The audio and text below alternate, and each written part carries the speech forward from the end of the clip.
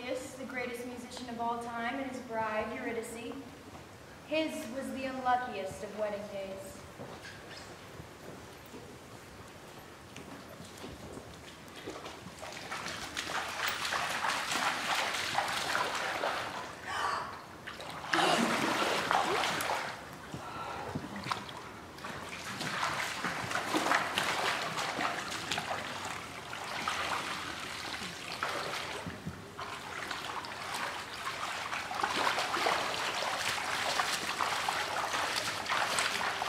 Orpheus and Eurydice, number 1, Ovid, AD 8.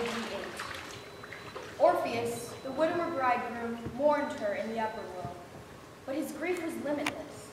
Inconsolable, desperate, he left the warmth and sweetness of our air and dared descend to the river Styx and crossed it to the underworld. Through that dim domain, with its shimmering, buried ghosts, he passed a long way, until finally he arrived at its melancholy heart, where he found its king lying with Persephone. He knelt before them, drowning in his grief.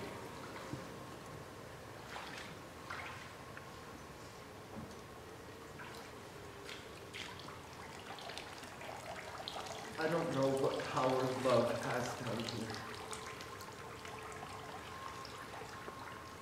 but I have heard he has some, for he brought you two together. If that is true, if that passion moved you once, then listen to me. I've tried to master this grief, and I can't. I understand we all come here in the end, but my bride Eurydice will soon enough be your citizen in the ripeness of her youth. I'm asking for a loan, not a gift.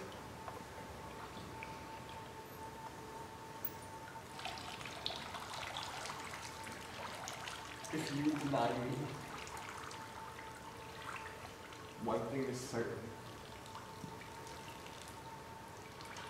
I want you to keep me here as well. As Orpheus spoke, the pale phantoms began to weep. Tantalus was no longer thirsty, and Sisyphus sat up on his rock to listen. Orpheus, stand up.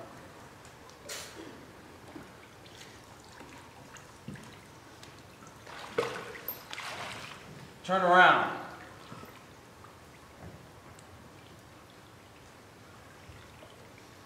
Eurydice. Your song has moved us, Orpheus, and you may have on one condition. As you ascend and leave this place, you must not, until you turn and pass our gates, look at her. If you look at her before you reach the sunlight, she is ours forever.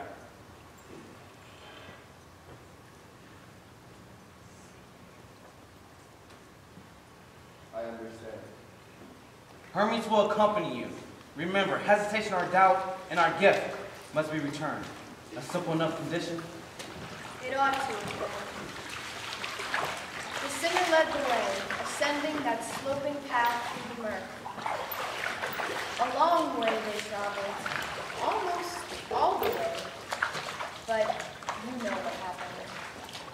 Concerned for her, or maybe not quite believing it wasn't a cruel delusion, a dream, or a mirage, he turned.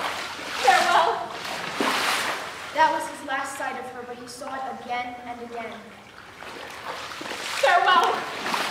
Is this the story of love and how it always goes away? Farewell! Is this the story of time and how it can only move in one direction? Farewell! Is this the story of an artist and the loss that comes with sudden self-consciousness or impatience? Farewell!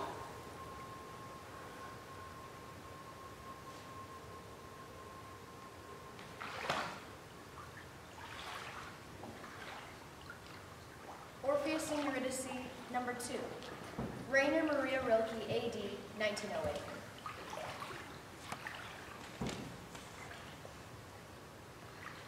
I said to myself, they had to be behind me. Said it aloud and heard it fade away, they had to be behind me. But their steps were so soft. I If only I could turn around just once. But looking back would ruin this entire work, so near completion. Then I could not fail to see them. Those other two that followed me so softly. The goddess speaking distant messages. A golden crown above the shining eyes, and his slender staff come out in front of him. Little wings fluttering at his ankles.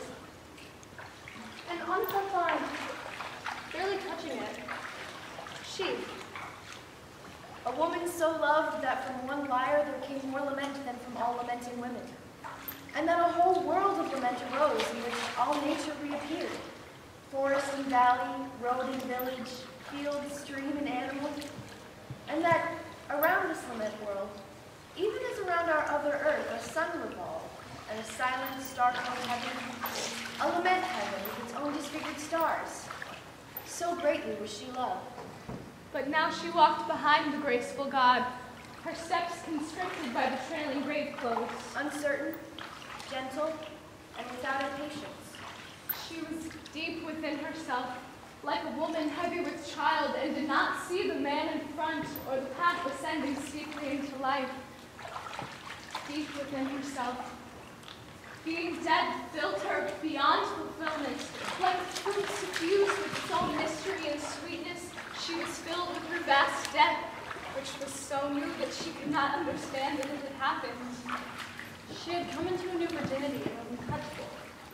Her sex had closed like a young flower at nightfall, and her hands had grown so unused to things that the god's infinitely gentle touch of guidance hurt her, like an undesired kiss. She was no longer the woman with the blue eyes who once had echoed through that poet's songs. No longer the wide catches sent an island, and that man's property no longer. She was already loosened like long hair, poured out like falling rain, shared like limitless supply.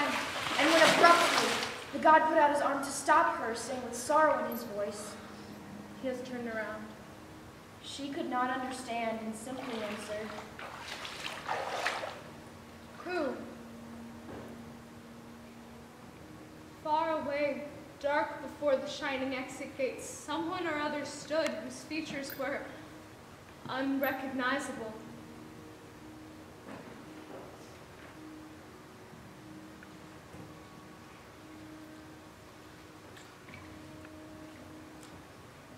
I stood and saw how on the strip of road, among the meadows with a mournful look, the god of messages turned to follow the small figure.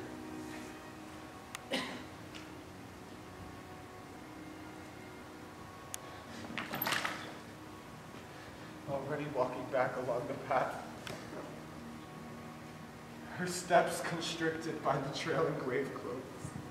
uncertain, gentle, and without impatience.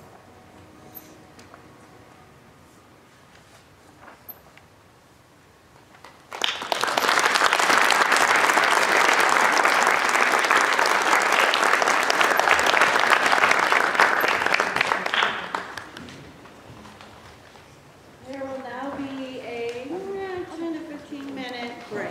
Thank you, 10 to 15. Thank you. Sorry, before